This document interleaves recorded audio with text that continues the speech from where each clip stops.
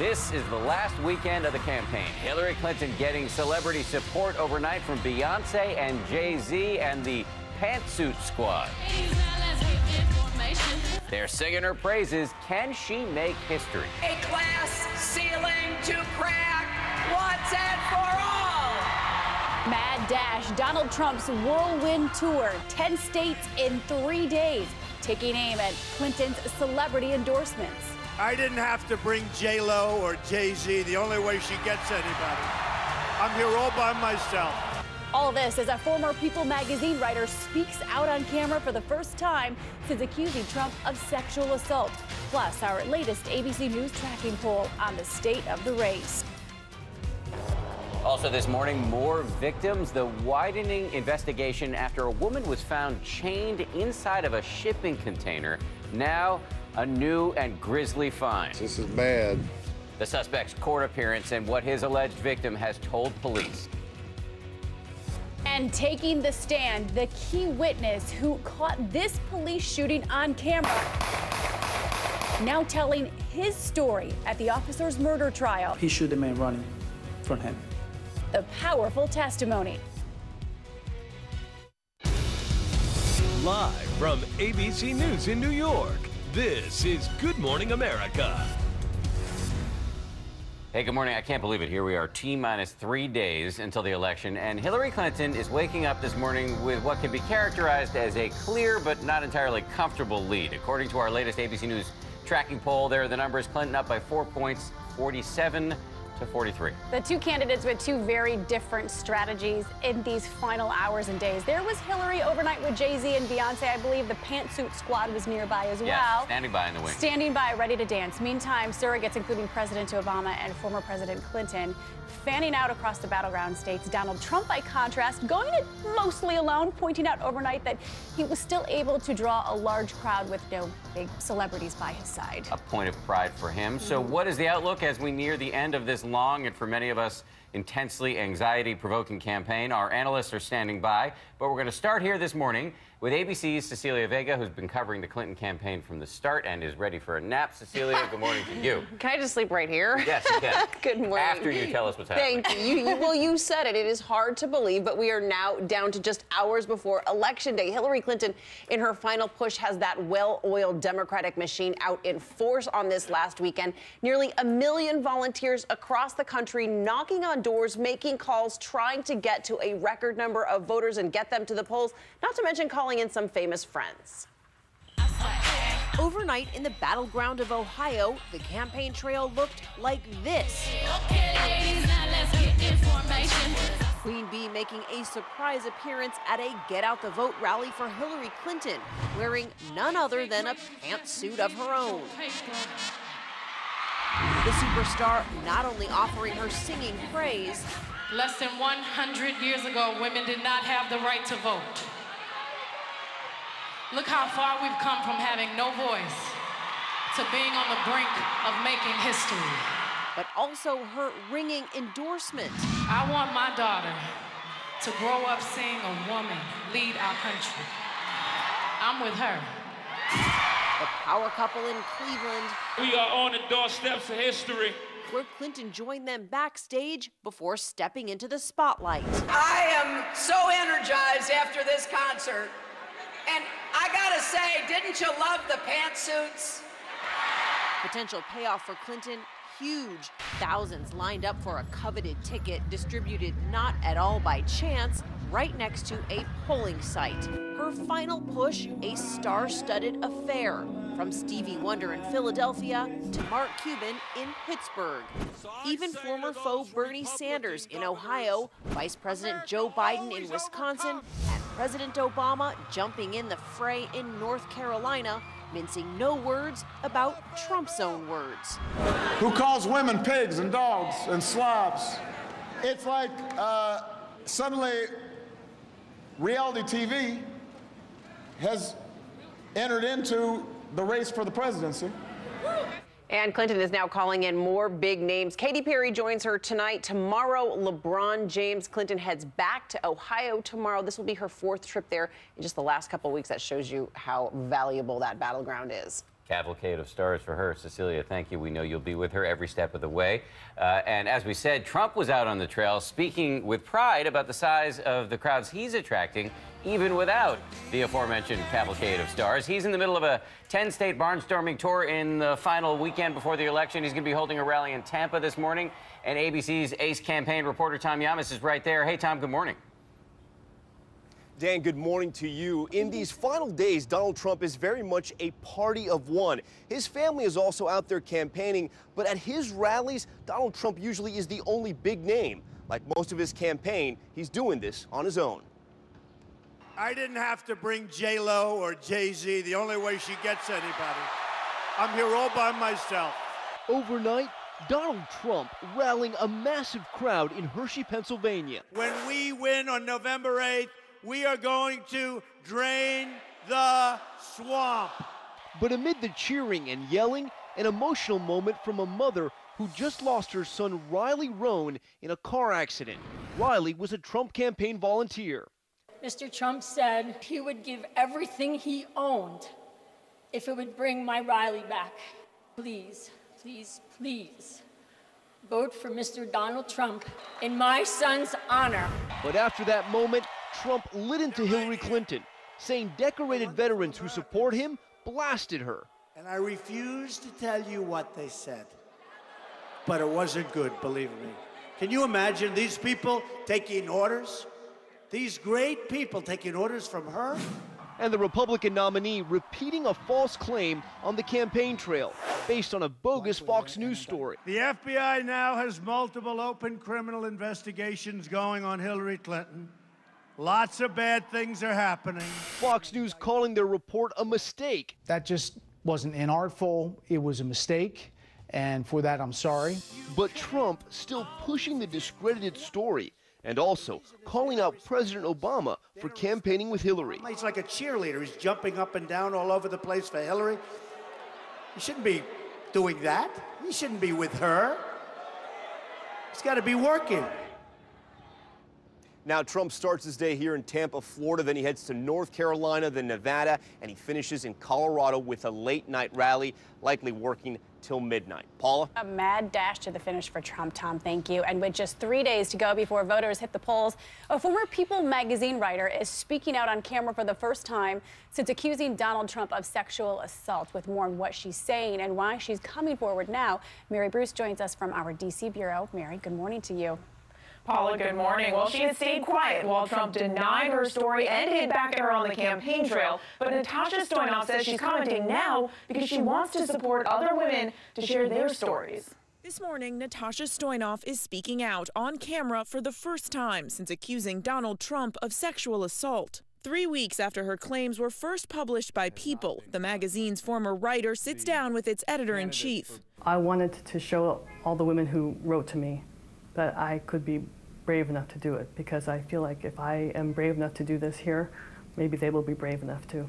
In her recent letter, Stoynoff alleged Trump cornered her in 2005 at his Mar-a-Lago residence in Florida while she was there to interview him and his then pregnant wife. Writing, "We walked into that room alone, and Trump shut the door behind us. I turned around, and within seconds, he was pushing me against the wall and forcing his tongue down my throat." Trump denies it ever happened, and her story has not been confirmed by ABC News. The Republican nominee has slammed Stoynoff's story and other accusations of alleged misconduct as lies. Trump has said that he is going to sue all the women who have come forward.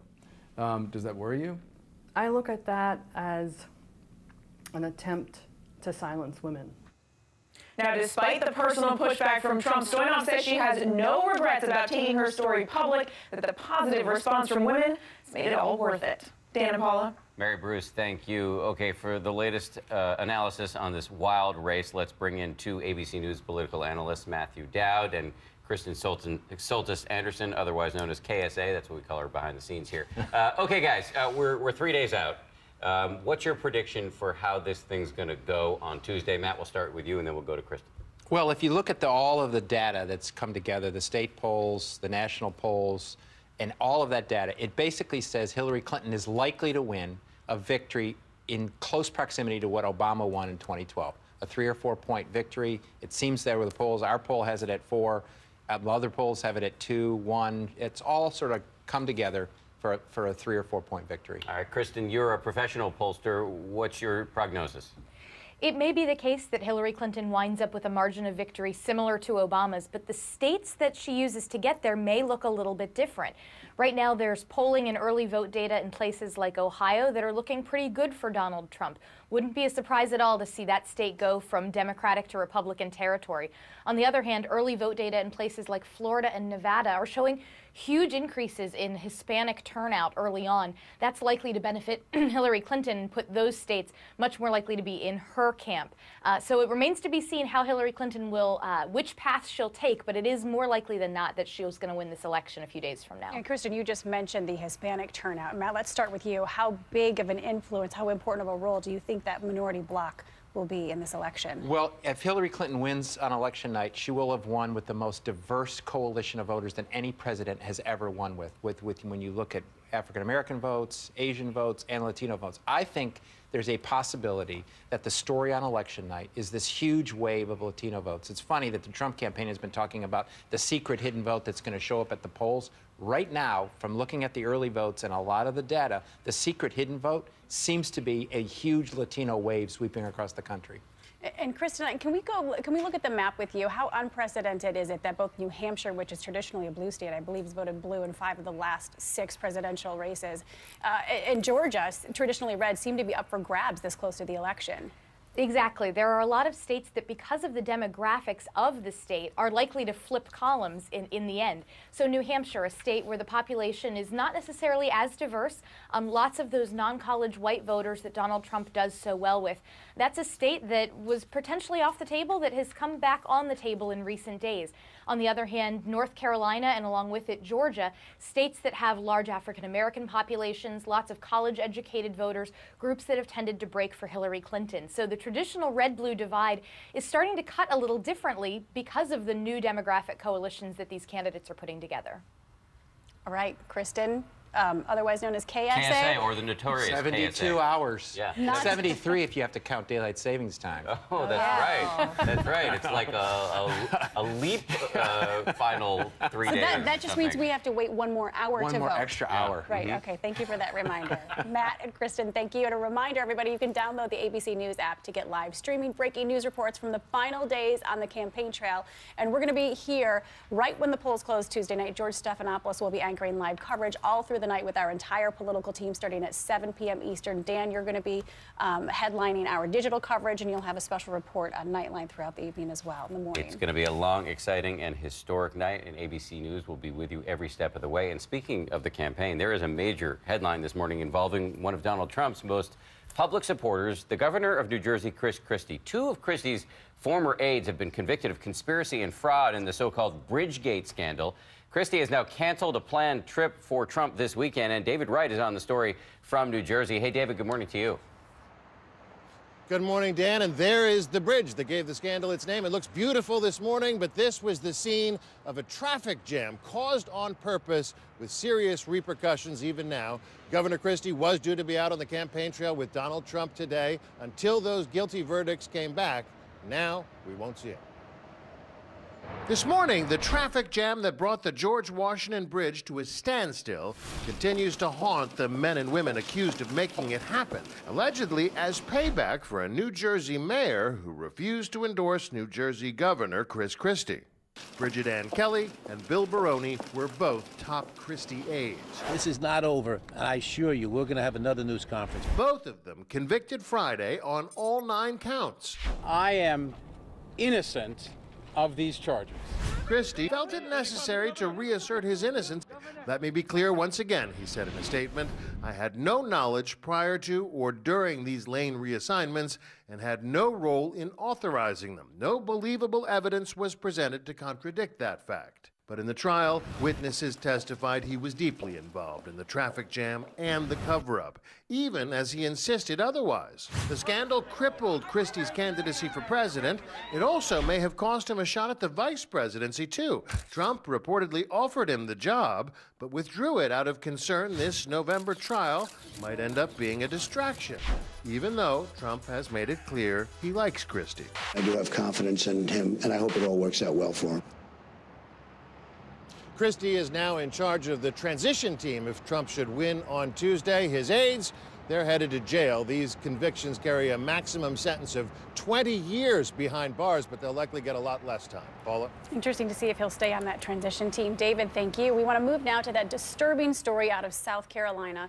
Investigators there are digging on the property where a missing woman was found alive, chained and caged like an animal. And now they have made yet another grisly discovery, fearing they could have a serial killer on their hands. And ABC's Eva Pilgrim has more. This morning, the search for more victims after a grisly find in these South Carolina woods, an unidentified body. We're not going to be done here until we, like I said earlier, are 100% sure that we don't have any more evidence to go over. Local real estate agent Todd Colehep appearing in court charged in the kidnapping of Kayla Brown, allegedly held captive for 2 months before being rescued from a steel shipping container on his property. This is super tragic. I mean, this is bad. Brown telling police her boyfriend, Charles Carver, who disappeared with her in late August, was killed at the hands of the suspect. She witnessed the defendant shoot Charles David Carver. Carver's family sitting in a hearing listening to Solicitor Barry Barnett lay out the details before a judge.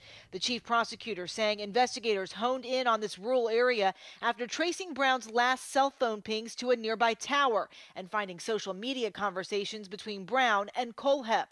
During their search of the property, they heard desperate banging from the container and found Brown. She had a neck to her chain as well as to her ankle. The cargo was locked several times with several different locks they had to go through to get to her. Colehep has not yet entered a plea or made a comment on this case, but in a statement to ABC News, his mother had only this to say: "I'm so sorry. I just can't believe this." Colehep does not have an attorney at this time. As for investigators, they will spend the weekend searching that property. They have a lot of work ahead of them, almost 100 acres to go through. Dan and Paula. Eva, just an awful story. Eva, thank you for your reporting this morning. Let's send things over to Rob Marciano for a look at the weather. Good morning, Rob. Good morning, guys. Have some incredible pictures to show you out of El Paso, Texas. Take a look at this. This is hail that accumulated across El Paso, at times shutting down Interstate 10 with some drainage piling up 3, 4, 5, 6 inches of accumulation, not snow. Hail, and this is from a stubborn low pressure that's over the Four Corners right now. We'll look for rain across parts of New Mexico. Flash flooding there yesterday. Probably see a little bit more today. Highway 27 closed for a time.